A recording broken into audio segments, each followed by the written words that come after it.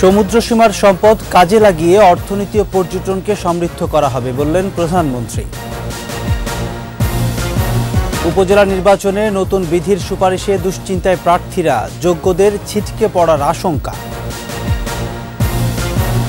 অপরিকল্পিত নগরায়নে কমছে ফসলি জমি, হারাচ্ছে উর্বরতা, দূষণ রোধ চ্যালেঞ্জ বলছে পরিবেশ অধিদপ্তর।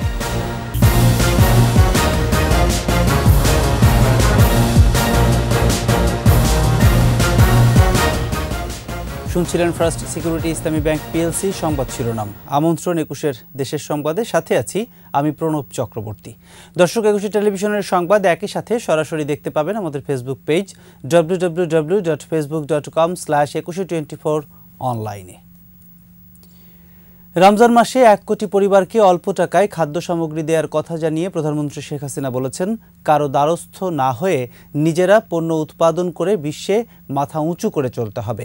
বাংলাদেশ কোস্ট গার্ডের 29তম প্রতিষ্ঠাবার্ষিকীর অনুষ্ঠানে প্রধানমন্ত্রী বলেন, সমুদ্র সীমার বিশাল সম্পদ কাজে লাগিয়ে সুনীল অর্থনীতি এবং পর্যটনকে আরও বেশি সমৃদ্ধ করা হবে। বিস্তারিত জানাচ্ছেন ফারজানা শোভা। ভূখণ্ডের উপকূলের অভিভাবক জাতীয় ও আন্তর্জাতিক আইন প্রয়োগের মাধ্যমে উপকূল অঞ্চলের নিরাপত্তা, শৃঙ্খলা বিধান এবং জাতীয় স্বার্থ রক্ষায় দেশের সমুদ্র উপকূল অঞ্চলে নিয়োজিত আধা সামরিক বাহিনী বাংলাদেশ কোস্ট গার্ড। বর্তমানে এই বাহিনীতে 57টি জাহাজ এবং 3339 জন উপকূলরক্ষী নিয়োজিত আছেন। এই বাহিনীর 29তম প্রতিষ্ঠাবার্ষিকী উপলক্ষে রাজধানীর কোস্টগার্ড সদর দপ্তরে আয়োজিত অনুষ্ঠানে যোগ দেন প্রধানমন্ত্রী শেখ হাসিনা। বীরত্ব ও সেবামূলক কাজের স্বীকৃতিস্বরূপ কোস্টগার্ডের কর্মকর্তা, নাবিক ও বেসামরিক 40 জনকে পদক তুলে দেন প্রধানমন্ত্রী। এ সময় প্রধানমন্ত্রী বলেন, বিশাল সমুদ্রসীমাকে কাজে লাগিয়ে সুনীল অর্থনীতি এবং পর্যটনকে আরও বেশি সমৃদ্ধ করা হবে। জিয়া সরকার, এরশাদ সরকার বা খালেদা জিয়া সরকার কেউ কিন্তু আমাদের এই সমুদ্রসীমা, আমাদের যে অধিকার আছে এ ব্যাপারে নিশ্চিত করবার কোনো উদ্যোগ গ্রহণ করে নাই। আজকে বিশাল সমুদ্রসীমা আমরা আমাদের যে অধিকার সেটা আমরা নিশ্চিত করেছি। এই বিশাল সমুদ্রসীমা আজকে এখানে যে সম্পদ তা আমাদের অর্থনীতিতে অবদান রাখবে। তাই আমরা ইতিমধ্যেই সুনীল অর্থনীতি অর্থাৎ ব্লু ইকোনমি ঘোষণা দিয়েছি। সংকট মোকাবেলায় কারো দ্বারস্থ না হয়ে নিজেরাই পণ্য উৎপাদন করে সারা বিশ্বে আত্মমর্যাদা নিয়ে মাথা উঁচু করে চলার নির্দেশ দেন সরকার প্রধান। বাংলাদেশটা আমাদের ভৌগোলিক অবস্থানটা এমন যেখানে আমরা প্রাচ্য পাশ্চাত্যের একটা সেতুবন্ধ রচনা করতে পারি, সেইভাবে আমাদের দেশকে আমরা গড়ে তুলতে চাই। আমাদের নিজেদের পণ্য নিজেদের উৎপাদন করতে হবে। আমরা বিশ্বে কারো কাছে হাত পেতে চলবো না, ভিক্ষা চেয়ে চলবো না। আমরা আত্মমর্যাদা নিয়ে, আত্মসম্মান নিয়ে মাথা উঁচু করে বিশ্বে চলবো। শেখ হাসিনা আরও বলেন, রমজান মাসে কোটি পরিবারকে স্বল্প মূল্যে খাদ্য সামগ্রী সরবরাহ করবে সরকার। বিভিন্ন কারণে বিশ্বব্যাপী পণ্যের দাম বেড়েছে, পরিবহন খরচ বেড়েছে, যে কারণে এই মুদ্রাস্ফীতি আমাদের উপরেও চাপ সৃষ্টি করেছে। আমরা দেশের মানুষকে সুরক্ষা দেওয়ার জন্য এবং সামনে রমজান মাস সেটা বিবেচনা করে 1 কোটি পরিবারকে আমরা পারিবারিক কার্ড দিচ্ছি, যাতে করে এই 1 কোটি মানুষ তারা যেন অল্প, যারা নিম্ন আয়ের মানুষ তারা স্বল্প পয়সায় যেন তাদের খাদ্য কিনতে পারে। স্মার্ট অর্থনীতির স্মার্ট সমাজ ব্যবস্থার মাধ্যমে এদেশকে উন্নত সমৃদ্ধ বাংলাদেশে পরিণত করা হবে বলেও জানান প্রধানমন্ত্রী শেখ হাসিনা। ডিজিটাল বাংলাদেশ আমরা করেছি, এখন আমাদের লক্ষ্য 2041 সালের মধ্যে স্মার্ট বাংলাদেশ গড়ে তোলা। ফারজানা শোভা, একুশে টেলিভিশন, ঢাকা। স্বতন্ত্র প্রার্থীদের 100% স্বাক্ষর ও রঙিন পোস্টারের বিধান যুক্ত করে উপজেলা নির্বাচন পরিচালনার বিধি চূড়ান্ত হলে তা আদতে বিশৃঙ্খলা তৈরি করবে, এমনই বিশ্লেষণ নির্বাচন বিশেষজ্ঞদের। আর জামানতের পরিমাণ 1 লাফে 10 গুণ বাড়ানোর সুপারিশে মিশ্র প্রতিক্রিয়া তৃণমূল রাজনীতিবিদদের মধ্যে। মিনাল আদিবার রিপোর্ট, ছবি তুলেছেন তপু শাহিন মিয়া। ধামরাই উপজেলা নির্বাচনে চেয়ারম্যান পদপ্রার্থী আহমেদ হোসেন। উপজেলা নির্বাচনে কমিশনের নতুন বিধিমালার সুপারিশে চিন্তার ভাঁজ পড়েছে এই প্রার্থীর কপালে। জামানতের টাকাটা 1 লক্ষ টাকা করতেছে, যেহেতু পার্লামেন্ট নির্বাচনে যে টাকা ধার্য করছে এবং স্থানীয় সরকার নির্বাচন সেই টাকাটা ধার্য করা ঠিক না। এটাকে কমপক্ষে তার 1/4 একটা করলে পরে ভালো হয়। একই উপজেলার ভাইস চেয়ারম্যান পদপ্রার্থী সুরায়া বেগমেরও অবস্থা এমনই। জামানতের পরিমাণ 1 লাফে 10 গুণ বাড়ানো কিংবা নির্বাচনী ব্যয় সর্বোচ্চ 25 লাখ করাকে বৈষম্যমূলক বলছেন এই প্রার্থী। যদি এই নির্বাচন কমিশনাররা বিবেক বিবেচনা কইরা কমের দিকে আনতে পারে, তাহলে যারা মাঠে নেমে আসছে নির্বাচন করতে পারবে। সাদা কালোর পর আবারও এই নির্বাচন দিয়ে রঙিন পোস্টারের যুগে যাচ্ছে প্রচারণা। সামর্থ্যের ফারাকে পিছিয়ে পড়ার ভয় তাড়া করছে তৃণমূলের এই নির্বাচনী দৌড়ে থাকা অনেক প্রার্থীর। আর্থিকভাবে অসচ্ছল আছে, তারা এই নির্বাচনে 1 লক্ষ টাকা জামানত দিয়ে নির্বাচন করা সম্ভব না। এই জনগণের যার টাকা আছে অসৎভাবে কামাই আয় না, সে নির্বাচনে দাঁড়াই যাবে। আর যার টাকা নাই, যোগ্য ব্যক্তি, সে জামানত দিয়ে দাঁড়াইতে পারতেছে না। এটা সরকারের দেখতে হইব। আমার মতো লোক অনেকেই আছে যারা মানুষের কাজ করে, সাধারণ মানুষের কাজ করেছে। তাদের পক্ষে এই 1 লক্ষ টাকা জামানত যে প্রস্তাব এসছে, এটা যদি বাস্তবায়ন করতে চায়, অনেকেই নির্বাচন থেকে সরে যেতে বাধ্য হবে। না থাকার কারণে কিন্তু বিশৃঙ্খলা বৃদ্ধি পাবে। এখানে পেশি শক্তি যে প্রভাব, সেটিও কিন্তু জোরালোভাবে সেটি আঘাত হানবে। এদিকে এবারের নির্বাচনে দলের গণ্ডির মধ্যে থাকতে হচ্ছে না কাউকে, থাকছে না 1% ভোটারের স্বাক্ষরের বাধ্যবাধকতাও। বিশেষজ্ঞরা বলছেন, সুপারিশ করা বিধিমালার কিছু দিক ইতিবাচক হলেও কিছু বিষয় নিয়ে বিশদ আলোচনার অবকাশ রয়েছে। 7 তথ্য বা 8 তথ্য যে নেওয়া হচ্ছে হলফনামার সাথে, এই তথ্যগুলোর সঠিকতা নিরূপণ করা এবং এখানে অসত্য তথ্য দিয়ে থাকলে তার বিরুদ্ধে ব্যবস্থা নেওয়া। যখনই নির্বাচনী আচরণবিধি ভঙ্গ হবে, সাথে সাথেই তদন্ত কমিটির রিপোর্টের ভিত্তিতে রিটার্নিং অফিসের ব্যবস্থা গ্রহণ করবেন। রঙিন পোস্টার কেন আসবে? রঙিন পোস্টার আসার কোনো প্রয়োজন নেই। আর জামানত বাড়িয়ে দিলে নেট কমে যাবে, এই যুক্তিটা গ্রহণযোগ্য নয়।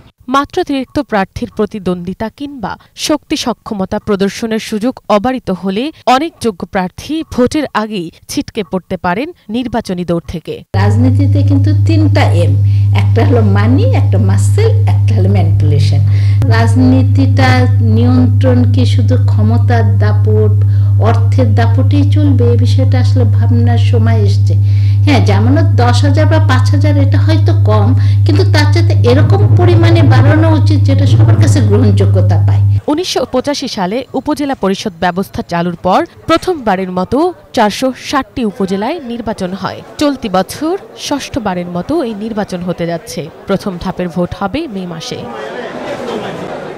উপজেলা নির্বাচন নিয়ে নির্বাচন কমিশনের যে সিদ্ধান্ত রয়েছে, তার মধ্যে জামানতের যে বিষয়টি, তা নিয়ে নাড়া দিচ্ছে বিশ্লেষকদের মনে। তবে স্বতন্ত্র প্রার্থীর 1% ভোটের সাক্ষরতা নিয়ে অযৌক্তিক বলেছেন তারা। নির্বাচন কমিশন বলছে, যিনি ভোটে আসবেন তার 15 থেকে 29 ভাগ ভোট পড়বে, এমন গ্রহণযোগ্যতা নিয়েই ভোটে আসতে হবে। মিনালা দিবা, একুশে টেলিভিশন। অপরিকল্পিত শিল্প আর নগরায়নে গাজীপুরে কমছে ফসলের জমি। কারখানার তরল বর্জ্যে দূষিত হচ্ছে ফসলের মাঠ ও নদী, উর্বরতা হারাচ্ছে জমি। পরিবেশ অধিদপ্তর বলছে, দূষণ রোধ করাই এখন বড় চ্যালেঞ্জ। গাজীপুর প্রতিনিধি অপূর্ব রায়ের 2 পর্বের প্রতিবেদনের আজ প্রথম পর্ব, জানাচ্ছেন খুরশিদ আলম মুকুল। এ চিত্র নিত্যদিনের। গাজীপুর মহানগরী ও জেলার বিভিন্ন স্থানের শত শত শিল্প কারখানার তরল বর্জ্য পড়ছে খাল বিল হয়ে নদ নদীতে, নষ্ট হচ্ছে ফসলি জমি। অপরিকল্পিত নগরায়ন ও শিল্প কারখানার দূষিত তরল বর্জ্যে 10 বছরে গাজীপুরে কৃষি জমির পরিমাণ কমেছে 6,000 হেক্টর। কৃষি সম্প্রসারণ বলছে, 10 বছর আগে এ জেলায় কৃষি জমির পরিমাণ ছিল 1,10,215 হেক্টর, এখন তা 1,04,170 হেক্টর। দূষণে কমেছে জমির উর্বরতা। আগে যেখানে বিঘা প্রতি 20 থেকে 22 মণ ধান পাওয়া যেত, এখন সেখানে ফসল ফলানোই কঠিন। একই অবস্থা সবজি চাষেও। নদী ও বিলের পানি কালো এবং দুর্গন্ধ থাকায় ব্যবহার করা যাচ্ছে না কৃষিকাজে। এই মকজ বিলে সারা বাংলাদেশে 2.5 দিনের খাদ্য হইতো, এখন মনে করেন যে বজ্র পানি আইসে কোনো একটা ফসল হয় না।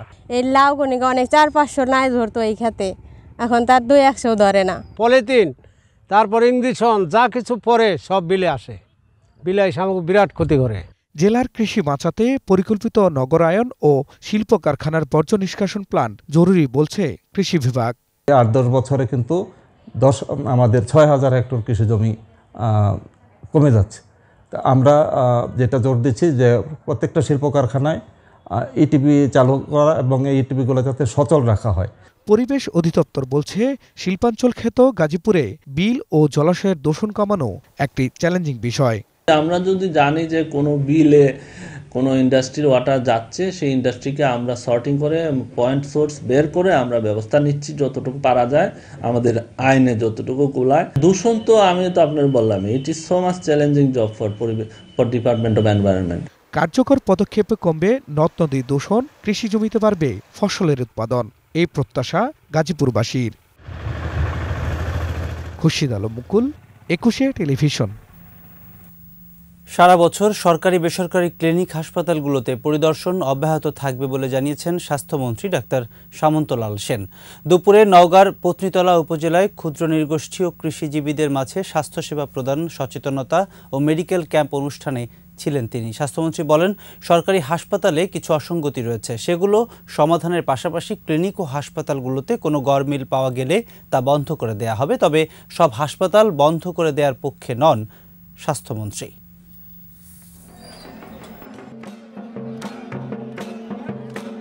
আমরা প্রত্যেকটা বেসরকারি ক্লিনিক, সরকারি সব জায়গায় আমরা এই পরিদর্শন সারা বছর ধরে কন্টিনিউ করব। কোনো রকম গরমিল পাইলে আমরা সেটা বন্ধ করব, কিন্তু আমরা সব হাসপাতাল বন্ধ করার পক্ষে না। অসঙ্গতি আছে, সেগুলো ঠিক করতে হবে। মন্ত্রীকে নয়, ভালো কাজ করলে কর্মকর্তাদেরকেই ফুল দিয়ে বরণের কথা জানিয়েছেন ডাক, টেলিযোগাযোগ ও তথ্য প্রযুক্তি প্রতিমন্ত্রী জুনায়েদ আহমেদ পলক। সকালে মেহেরপুরের টেলিফোন ভবনে উচ্চগতির ইন্টারনেট সেবা উদ্বোধন করেন তিনি। পর্যায়ক্রমে সব জেলাকে উচ্চগতির ইন্টারনেটের আওতায় আনা হবে বলেও জানান তথ্য প্রযুক্তি প্রতিমন্ত্রী। স্মার্ট বাংলাদেশ বিনির্মাণে উচ্চগতির ইন্টারনেট সেবা জরুরি জানিয়ে সবাইকে আন্তরিকভাবে কাজ করার আহ্বান জানান তথ্য প্রযুক্তি প্রতিমন্ত্রী জুনায়েদ আহমেদ পলক।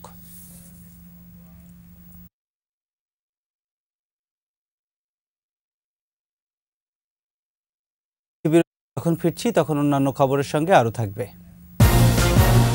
দাম বেড়ে যাওয়ায় পাবনায় পেঁয়াজ চুরির হিড়িক, রাত জেগে ক্ষেত পাহারায় কৃষকরা।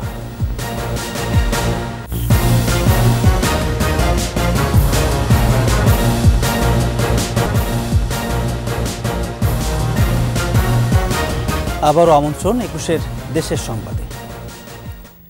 বাজারে দাম বেড়ে যাওয়ায় পাবনার সাথিয়ায় বেড়েছে পেঁয়াজ চুরির ঘটনা। 2 সপ্তাহে অন্তত 20 জনের জমি থেকে পেঁয়াজ চুরি হয়েছে। এমন পরিস্থিতিতে রাত জেগে ক্ষেত পাহারা দিচ্ছেন কৃষকরা। পাবনা প্রতিনিধি রাজিউর রহমান রুমির রিপোর্ট, জানাচ্ছেন সমর ইসলাম। 3 বিঘা জমিতে পেঁয়াজ লাগিয়েছিলেন পাবনার সাথিয়া উপজেলার সোনাতলা গ্রামের মুক্তার হোসেন। বাজারে ভালো দাম পাবার আশায় ছিলেন তিনি। গত সপ্তাহে রাতের আধারে জমি থেকেই 7 মণ পেঁয়াজ চুরি হয়ে যায়। বাধ্য হয়ে রাত জেগে ক্ষেত পাহারা দিচ্ছেন এই পেঁয়াজ চাষি। 1 বিঘা জমিতে 40 থেকে 50,000 টাকা খরচা হয়। এই যদি এই চুরি করে নিয়ে যায় তাহলে আমরা ওগুলো পোষাবো কই থেকে? আমরা তো ঋণ পান হয়ে এগুলো আবাদ করি। সোনাতলা, হাড়িয়া সহ বিভিন্ন গ্রামের আরো 20 জনের জমি থেকে পেঁয়াজ চুরি হয়েছে। কারো জমি থেকে 2 মণ, কারো 5 থেকে 10 মণ। চুরিতে দিশেহারা চাষিরা। কিছু কিছু লোকের পেঁয়াজ চুরি হয়েছে, পেঁয়াজের বাজার মূল্য বেশি, 3800 থেকে 4000 টাকা মণ। সেজন্য মানে আমরা পেঁয়াজ পাহারা দিচ্ছি আর কি। চারদিক দিয়ে পেঁয়াজ চুরি হয়। কিছুদিন আগেও 10-12 মণ পেঁয়াজ নিয়ে যাওয়ার পরে আমরা যে রাত জেগে পাহারা দিচ্ছি। চুরি রোধে ক্ষেত পাহারা দিচ্ছেন চাষিরা। ভয়ে আগে ভাগেই পেঁয়াজ তুলে বিক্রি করছেন অনেকেই। ভুক্তভোগী কৃষকদের অভিযোগ, পেঁয়াজের দাম বেড়ে যাওয়ায় একটি চক্র জমি থেকে পেঁয়াজ চুরি করছে। চুরি ঠেকাতে কৃষকদের পাশাপাশি স্থানীয় বিট পুলিশিংয়ের টহল জোরদারের আশ্বাস পুলিশের। তারা যেমন একসাথে সজাগ থাকবে বা এটা নিয়ে সচেতন থাকবে এবং তাদের ভলান্টিয়ারলি তাদের হচ্ছে কাজ করবে এবং এই ক্ষেত্রে আমাদের সকল রকমের সহযোগিতা দেওয়া হবে। পাবনা জেলায় পেঁয়াজ আবাদ হয়েছে 53,600 হেক্টর জমিতে। উৎপাদন লক্ষ্যমাত্রা 7,60,000 মেট্রিক টন। সমর ইসলাম, একুশে টেলিভিশন। সিরাজগঞ্জে মা রশিদা খানমকে হত্যার দায়ে ছেলে নাহিদ ইমরান নিয়নকে মৃত্যুদণ্ড দিয়েছেন আদালত। দুপুরে দ্বিতীয় অতিরিক্ত জেলা ও দায়রা জজ মোহাম্মদ আবুল বাশার মিয়ার আদালতে এ রায় দেন। 2020 সালের 18 ফেব্রুয়ারি টাকা পয়সা ও সম্পত্তির লোভে ঘুমন্ত মাকে গলা কেটে হত্যা করে নিয়ন। এ ঘটনায় নিহতের অন্য ছেলে নাসিম ইমরান নিশাত ভাইয়ের বিরুদ্ধে হত্যা মামলাটি করেন। দীর্ঘদিন পলাতক থাকার পর নিয়ন সম্প্রতি গ্রেপ্তার হয়। তাকে রায় শোনাতে আদালতে হাজির করা হয়েছিল। লক্ষ্মীপুরে ড্রাম ট্রাক ও হাইড্রোলিক পিকআপের সংঘর্ষে নিহত হয়েছেন এক শ্রমিক। আহত দুজন সদর হাসপাতালে চিকিৎসাধীন। সকালে লক্ষ্মীপুর ভোলা বরিশাল জাতীয় মহাসড়কের জেলা যুব উন্নয়ন অধিদপ্তরের সামনে এ দুর্ঘটনা ঘটে। মজু চৌধুরীর হাট থেকে মান্দারির দিকে যাওয়ার পথে বিপরীত দিক থেকে আসা হাইড্রোলিক পিকআপের সঙ্গে মুখোমুখি সংঘর্ষে বালুবাহী ড্রাম ট্রাকটির শ্রমিক আব্দুর রহিম মারা যান। গুরুতর আহত হন গাড়ি চালক রুবেল ও শ্রমিক সাগর।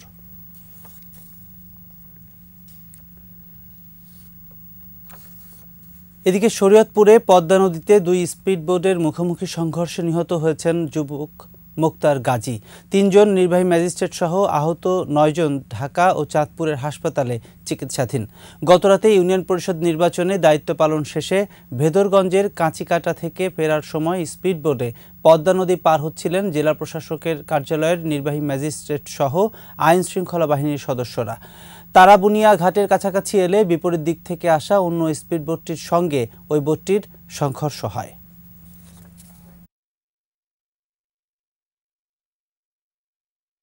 এক মাস বন্ধের পর হিলি স্থলবন্দর দিয়ে ফের ভারত থেকে আলু আমদানি শুরু করেছেন আমদানিকারকরা।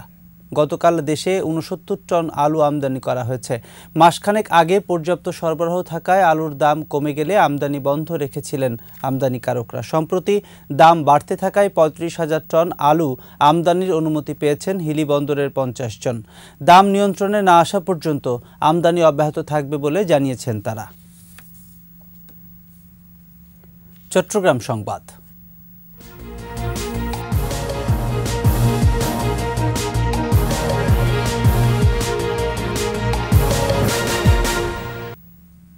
সিন্ডিকেট ভেঙে গ্রাম ও শহরে রেশনিং চালুর দাবি জানিয়েছেন বাংলাদেশ কমিউনিস্ট পার্টি সিপিবির সভাপতি বীর মুক্তিযোদ্ধা মোহাম্মদ শাহ আলম।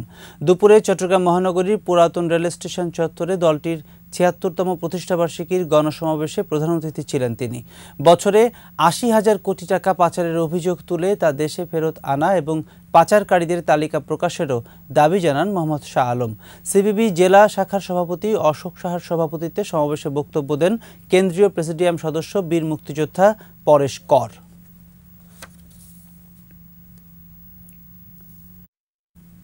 ছত্রিশতম প্রতিষ্ঠাবার্ষিকীতে শিশু কিশোরদের শিক্ষা সামগ্রী ও ল্যাপটপ দিয়েছে শেখ রাসেল জাতীয় শিশু কিশোর পরিষদ চট্টগ্রাম জেলা শাখা। দুপুরে চট্টগ্রাম প্রেস ক্লাব মিলনায়তনে প্রধান অতিথি হিসেবে এসব সামগ্রী বিতরণ করেন আওয়ামী লীগের উপদেষ্টা মণ্ডলীর সদস্য মোজাফফর হোসেন পল্টু।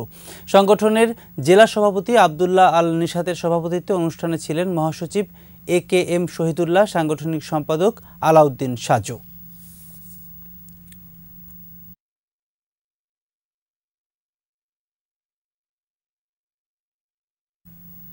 নারীর ক্ষমতায়নে প্রধানমন্ত্রী শেখ হাসিনা গুরুত্বপূর্ণ অবদান রেখেছেন বলে মন্তব্য করেছেন চট্টগ্রামের জেলা প্রশাসক আবুল বাশার মোহাম্মদ ফখরুজ্জামান। দুপুরে মিরসরাইয়ে বঙ্গবন্ধু শেখ মুজিব শিল্পনগরে আশ্রয়ণ প্রকল্প 2 এর বাসিন্দাদের মাঝে রমজান উপলক্ষে খাদ্য সামগ্রী বিতরণ করেন তিনি। জেলা প্রশাসক বলেন, গৃহহীনদের আশ্রয়ণ প্রকল্পের নামজারিতে পুরুষদের পাশাপাশি নারীদের নামও রাখা হয়েছে। চট্টগ্রাম লেডিস ওয়েলফেয়ার ক্লাবের সভাপতি তানজিয়া রহমানের সভাপতিত্বে অনুষ্ঠানে ছিলেন উপজেলা সহকারী কমিশনার মিজানুর রহমান। নদ নদী, খালবিল, জীববৈচিত্র্য সহ বন ও পরিবেশ সংরক্ষণের পাশাপাশি জলবায়ুর প্রভাব মোকাবিলায় সরকারের পাশাপাশি পরিবেশ কর্মীদের আরও উদ্যোগী ভূমিকার আহ্বান জানিয়েছেন বিশিষ্টজনেরা।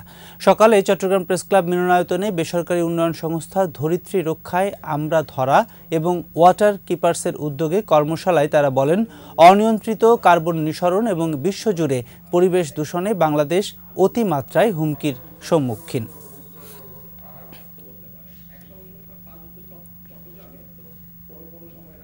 দুর্যোগ প্রস্তুতিতে লড়ব, স্মার্ট বাংলাদেশ গড়ব প্রতিপাদ্যে চট্টগ্রামে হয়ে গেল ভূমিকম্প ও অগ্নি নির্বাপন মহড়া এবং আলোচনা সভা।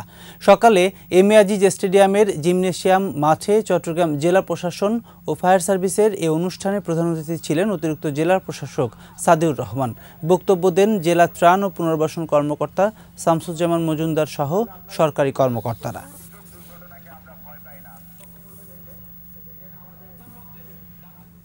এর সাথে শেষ করছি একুশের দেশের সংবাদ। যাবার আগে ফার্স্ট সিকিউরিটি ইসলামী ব্যাংক পিএলসি সংবাদ শিরোনামগুলো আরও একবার। সমুদ্র সীমার সম্পদ কাজে লাগিয়ে অর্থনীতি ও পর্যটনকে সমৃদ্ধ করা হবে বললেন প্রধানমন্ত্রী। উপজেলা নির্বাচনে নতুন বিধির সুপারিশে দুশ্চিন্তায় প্রার্থীরা, যোগ্যদের ছিটকে পড়ার আশঙ্কা। অপরিকল্পিত নগরায়নে কমছে ফসলি জমি, হারাচ্ছে উর্বরতা, দূষণ রোধ চ্যালেঞ্জ বলছে পরিবেশ অধিদপ্তর।